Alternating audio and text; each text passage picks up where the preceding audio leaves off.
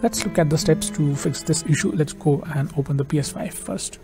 Every step counts. The first thing we need to do is to be on the home screen, and on the top menu, locate this setting icon on the top.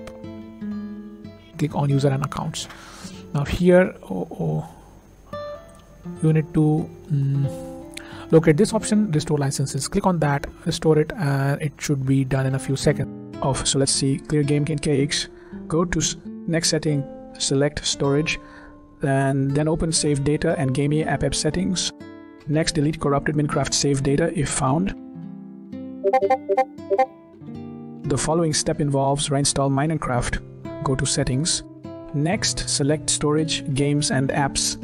Next, highlight Minecraft, press options and choose delete.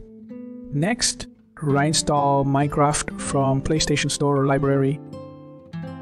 So let's see, update system software. Go to settings. After that, select system. Then open system software update and settings. Now choose update system software and ensure it's up to date.